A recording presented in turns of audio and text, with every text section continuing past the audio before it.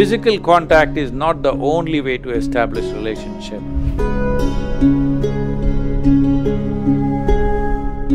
What people are calling as love today is actually just mutual benefit scheme.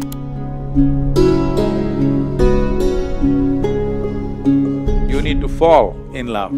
Something of you must go, then only there is room for love.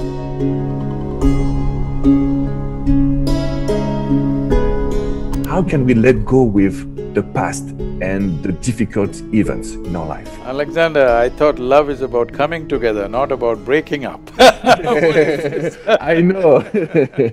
So, I know these things are happening everywhere because we are not looking at life as life. We have been educated, our education systems, our idea of science and technology has all deduced itself into how to use everything for our benefit. From the smallest bacteria to the largest animal on the planet, everything we want to use for our benefit. The very planet itself, we want to exploit it for our benefit. In that, unfortunately, human beings also are included. So, this what people are calling as love today is actually just mutual benefit scheme. You give me this, I'll give you that. The moment you don't give me that, I won't give you this. And that is why you're starting the question about love with breakup and divorce. That's true. In my understanding of life, love is about weaving two lives together. Two lives becoming like one. But now we are talking about breakup. Today when we talk about love, people are thinking in terms of expiry date. How long will this last? So, this is an unfortunate situation that people will not know the profoundness of sharing life with somebody or because when you really want to include somebody as a part of your life, you will have to vacate some of yourself. Something of you should fall. This English expression, I don't know what they say in French, but the English expression of falling in love is a good thing. See, you cannot rise in love, you cannot fly in love, you cannot climb in love, you can only fall in love. Something that is you must fall. So right now we are trying to climb in love, so there are troubles all the time. So is there a French expression for falling in love? It's the same. It's tomber amoureux, which is falling in love. We have the same expression if we translate. That's good. French are still falling in love. That is a good thing to hear. Because it is only become a mutual benefit scheme for most people, how to get what I want. Love is not about getting what you want.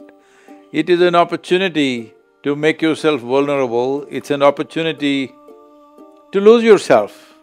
This is not a profit-oriented project. Love is not a profit-oriented project. It is willingly going for a loss. That's what it is about. But the moment you think about profit, then of course, there are… right from the day one, there is friction. Only because of hormonal, draw, people may be coming together, otherwise the way modern societies are getting structured, we have almost left no room for love. It is only about what I can get out of you. So when this is the way, breakup is a natural process because if you're trying to squeeze joy out of somebody, then it's not going to work. If your life is about sharing the best that you have, then it'll work. I'm not saying it is not there at all, but unfortunately, largely it's moving in this direction. What can I get out of you? What can you do for me? It's not about what can I do for you. So, this falling in love has to come back. Right now, people are doing love. No, you need to fall in love. Something of you must go, then only there is room for love. Otherwise, there is just a mutual benefit scheme. The moment there is no benefit for you, of course, it will end. Let me tell you a joke. Is it okay? French allow a joke, right? Yeah, I love the jokes.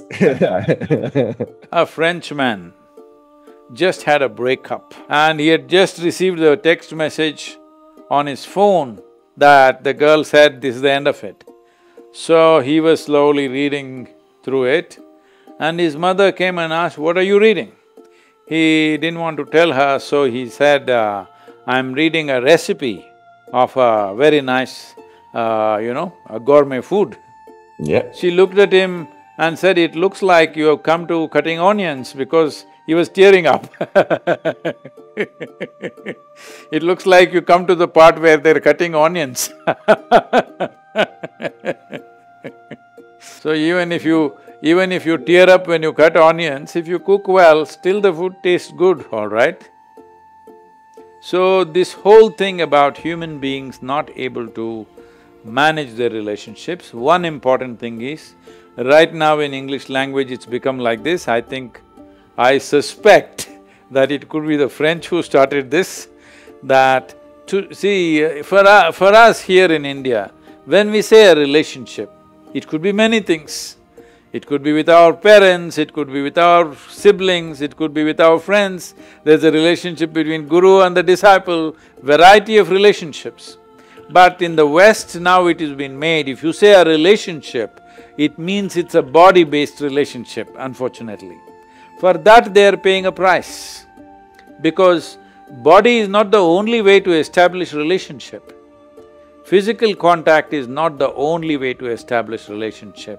Intellectually you can have relationship, emotionally you can have relationships.